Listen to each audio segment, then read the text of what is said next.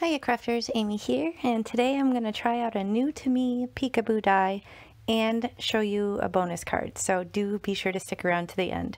Now this is a new to me die from Paper Rose. This is, I call it a Peek-A-Boo, but I don't really know what they're called. They just kind of cut out pieces of your cardstock in sections, but don't cut around the outside perimeter. So I'm going to give that a go today. Now here's a photo of the first finished card that I'm going to make for you, and I was able to use some pre-batched items from my stash to kind of pull this together. So I'm going to show you how I made it, but like I said, I will show you a bonus card at the end as well. So here I'm going to struggle for a minute trying to get that off the backing, and then I'm going to line it up vertical orientation on an A2 size card base. So that's Nina Classic Crest Solar White 110 pound, and I'm just kind of lining it up, kicked off to the right, but with a little bit of a margin off to the side. And I'm going to hold it down with some mint tape and run it through my die cutting machine, and then I will pop out all the little pieces. So I'm just going to carefully remove this mint tape. The mint tape did leave a little bit of an impression, so I should have probably been better about lining that up so it didn't kind of put a little dent in my cardstock. So I'll know better for next time, but I'm going to use my little pokey tool and pop out all these little fiddly bits and reveal this gorgeous floral design.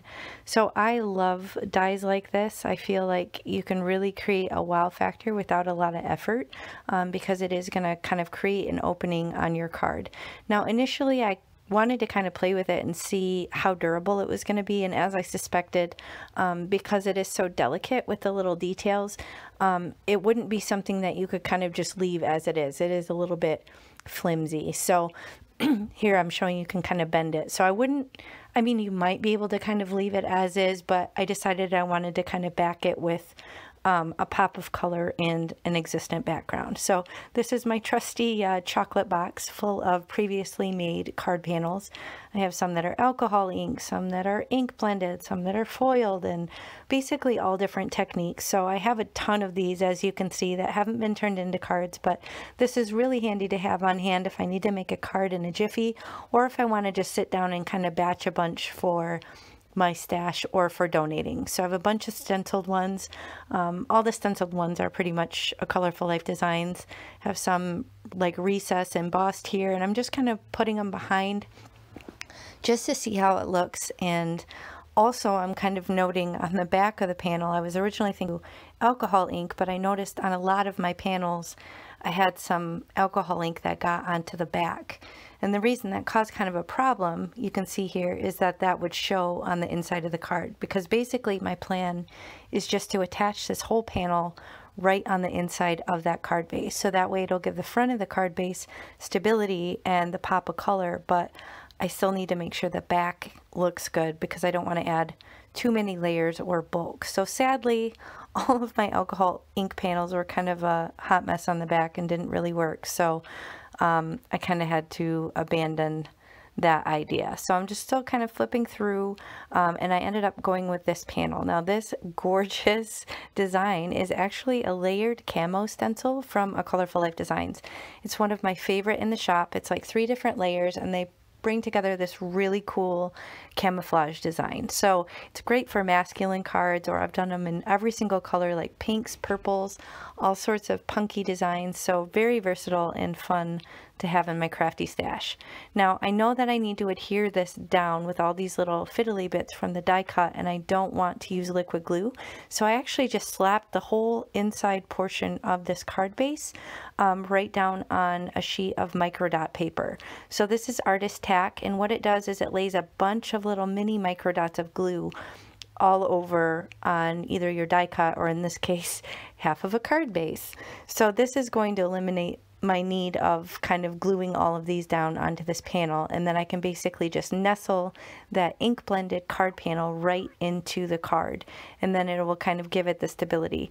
Now here I'm just adding a little bit of extra on the edges where it's solid paper, just so I can make sure that it's got a good hold on that card panel when I kind of nestle it in. So I'm just using some tape runner here, and then I will line it up, and there will be just the tiniest little overhang just because I'm kind of nestling it just to the side of the fold because I want to make sure that the card still folds easily or closes easily, but it was no problem. I was able to just kind of snip off that little edge in my paper trimmer and no issue there. So I'm just kind of burnishing my finger down, making sure those micro dots hold the little die cut bits down onto that camouflage paper. And then here I pick a color Aquatini. This is from the Party Collection of Catherine Pooler, and I feel like that's a good match from the ink blended panel. So I'm actually just going to swipe it and create essentially my own colored cardstock. Now this is pretty splotchy.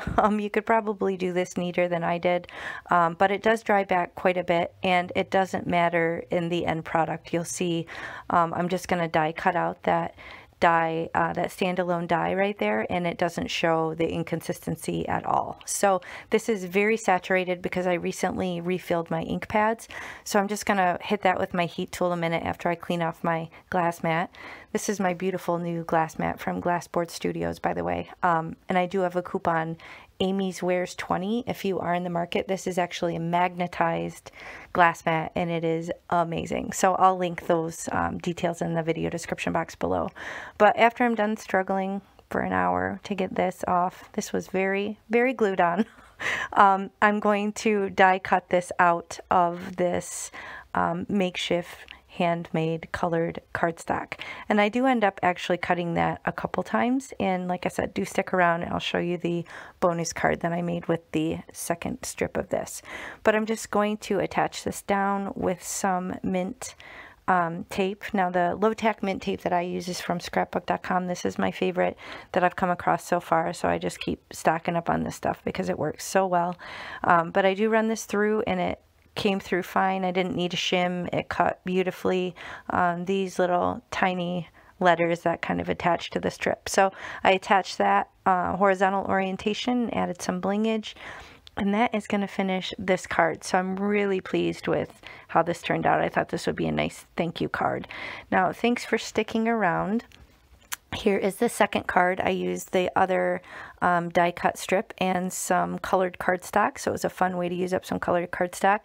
And I had this little cute colored critter sun from my critter book. I do have a folder, a 3-ring binder full of die cut and colored critter stamps. So the sentiment strip as well as the really pretty stitched edge die are both from LDRS Creative, and I'll link all that below. So these are my 2 finished cards. I'm really pleased with how they turned out. Didn't take a lot of time. I was able to use some pre-batched items and save some time, and there you go. Oh, here I'm going to show you. I'm just going to stamp on the back. This is my custom stamp. It did actually originally come on a handle, but I converted it into this cling stamp. You can do that with your block stamps. If you're not aware, you can actually pull them off and add some cling foam and turn them into something you can use on a block or in your MISTI. So anyway, thanks for spending time with me today. I'll catch you next time. Bye.